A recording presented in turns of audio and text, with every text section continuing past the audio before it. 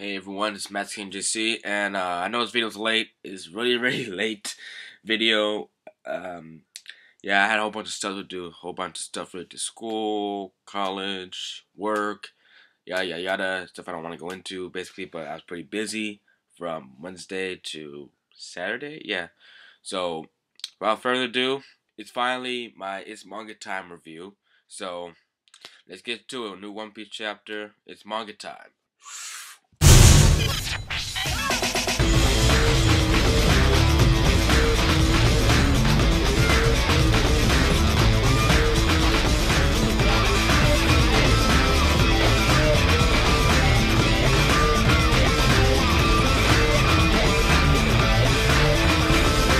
Okay, so we have chapter 617, the shocking incident at Coral Hill. So on the cover, we got Zoro's old sensei. He's up at Kuina's gravesite. He's got a newspaper wrapped around a bunch of flowers. So technically, he's like informing Kuina of what happened. Neptune and everyone are really shocked that Von Decken went after Shirahoshi. And Neptune's like he's begging everyone to the Straw has to like go after Von Decken and make sure that Shiroshi's alright, that nothing's happened to her, that she's safe. And Holy Jones all like, whoever thought that the Straw Hats of prophecy would be the one to let us gain control of the Ryugu Palace.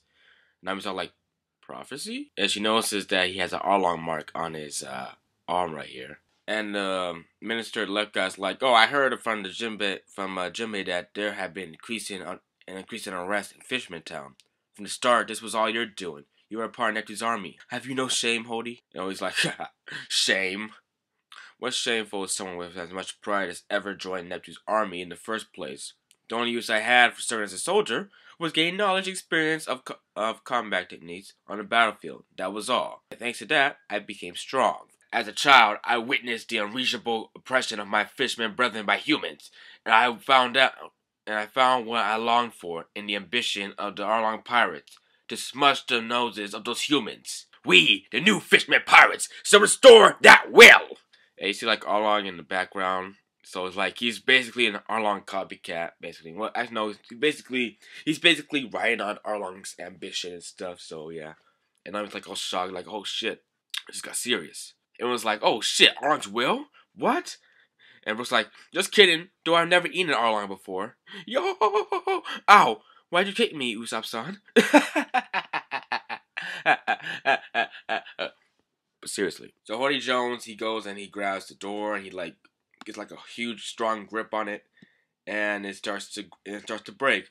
The entire wall on the left side starts to break, and he busts it open and all the water comes out. So they're basically fucked because the water just came right in from where he did that. And then he takes the water that's on his arm and he like throws it. He does like these water arrow things. So the water's going so fast that it forms to arrows. He's all like, Archer Shark! Shoo! And the water is hitting Neptune's men.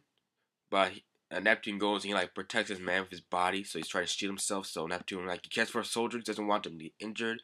Because Hody just blindly, recklessly wounding his elite forces, and they're all tied up so they can't defend themselves. And while that's happening, Zoro does like his one sword style disaster harbor bird technique, which goes directly at Hody. But Hody, he's not gonna get taken down easily. Nope. He grabs one of his men and he puts him in front of him to block the attack. He's nothing like Arlong. Arlong respected his own fishermen crewmates, but Holy Jones, he's using them as shields. He thinks they're dispendable. I mean, come on. Zoro's all sad and stuff because, you know, he wasn't able to keep his promise to return all the hostages safely. So he's like, all the negotiations with his country are broken. And Brook, even though he's becoming weak from the water filling up the room, he cuts up the ropes on the knights. And Usopp, he does his new move. Hisatsu, Green Star, Ravlicia. And this huge flower like blooms from the ground underneath him, and it shoots out like this disgusting smell. B.U. And Holy Jones is all like, how childish. And then Zoro cuts off the chains around Neptune. And he tells Neptune to go free and take Usopp and Brook with him.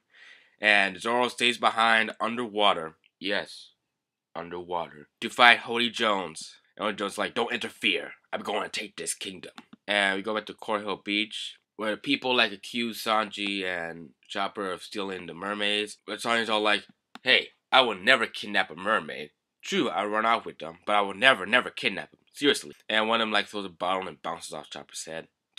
And Luffy and Megalo finally arrive at the scene, and Chopper's like, "It's Luffy! Hey, what's up with the blowfish?" And Shirahoshi's like, "Are those friends of yours, Luffy-san?" Yeah, they're like, "Yeah, that's my pirate Nakama." Luffy and Megalo finally make it to the scene, and the people like accuse like, "Oh, is that the Straw Hat Luffy guy who's supposed to be taking over Rigu Palace right now?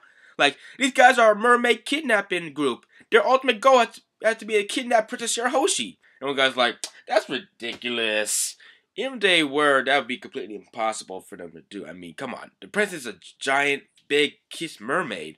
On top of that, she's the beloved daughter of the god of the sea, Neptune. Who would be able to do something like that? That's just crazy. That's crazy talk. That's just stupid." But then Megalo, yeah, it's too much for him. He just can't hold it in, and he throws up Shirahoshi out of his mouth, and it was like,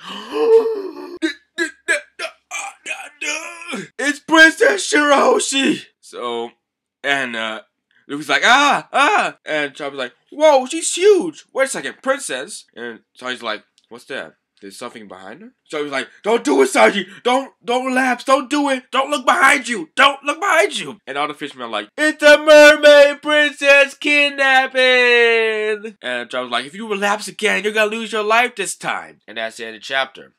So yeah, really good chapter we got here. Zoro versus Cody Jones. Sanji about to die from that nosebleed attack. Vanderdecken is on his way to see Shirahoshi. The Straw Hats and, well, basically Usopp and Brook had to get out of there. Nami disappeared. I don't know what happened to Nami. They had to get out of the castle because it's filling with water. So we're gonna see what happens. So leave a comments in the comment section below. And I'm just really tired. So yeah, sorry guys for being late with this. So stuff happens basically. So yeah, Master King JC, keep on keeping on. I'll see you guys later. Peace. Wait. It's a mermaid princess kidnapping!